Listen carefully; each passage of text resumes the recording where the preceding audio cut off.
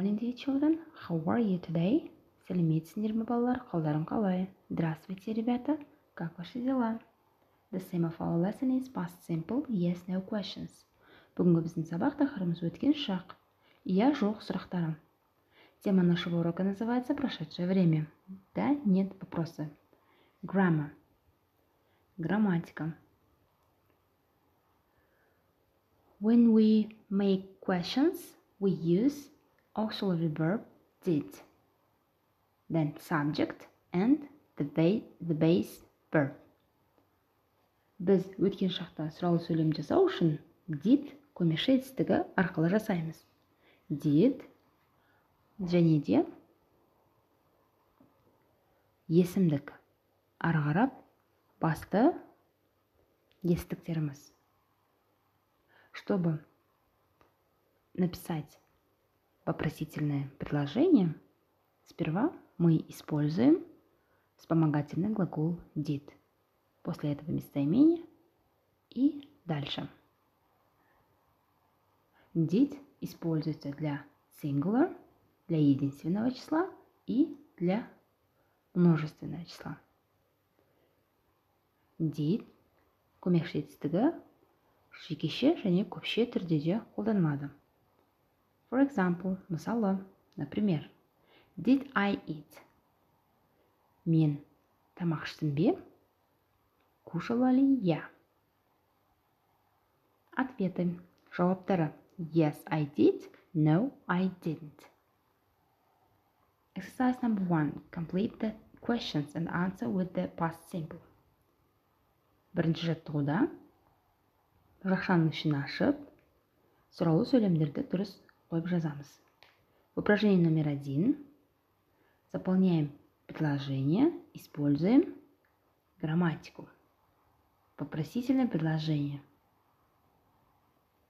Упражнение номер 2. Write questions in the past simple. Составляем вопросы, используя прошедшее время. Екінші жаттығуда өткен шақты қолдана отырып, сөйлем жасаймыз. Сұраулы сөйлем жасаймыз. Let's watch the video. Кәне, видео көрейік. Давайте смотреть видео. Find out about the traditional sports event in Italy. How many people went to the Palio? When did the Palio start? How many riders take part in the Palio? Осы сұрақтарға жауап береміз. Отвечаем на эти вопросы.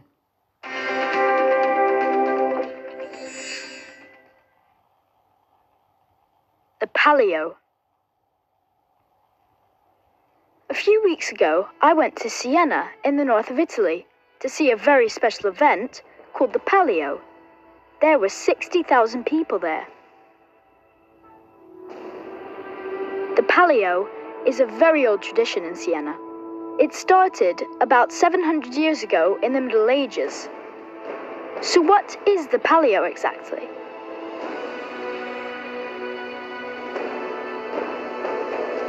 Well, it's a horse race. 10 riders from 10 different areas of the city compete in the race. Everyone supports the rider from their area of Siena. This is Alberto. He's from the area of Lupa in Siena, like my grandparents. He and his horse Zodiac trained every day for a year for this race. The race is only 90 seconds, but it's not easy. The track is a difficult shape, and it's dangerous for the horses and the riders.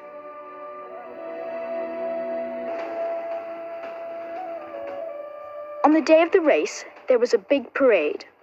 Lots of people celebrated the tradition of the Palio together. People dressed up in clothes from the Middle Ages and played traditional music.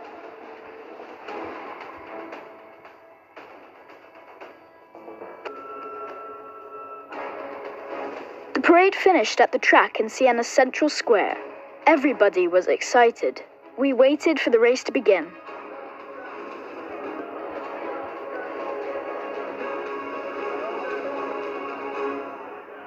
And then they were off.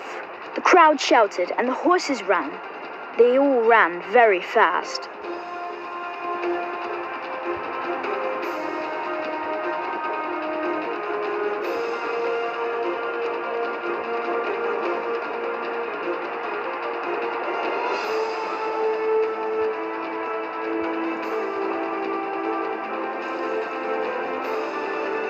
Then, something terrible happened.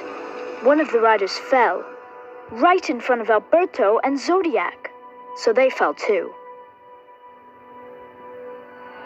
Everyone was okay,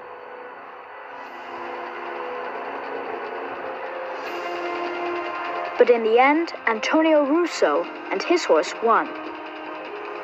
The people from his area ran onto the track and celebrated.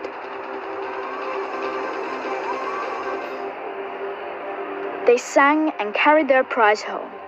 It was a banner, a symbol of their good luck. You really must go to the Palio one day. It's a wonderful celebration and a great tradition.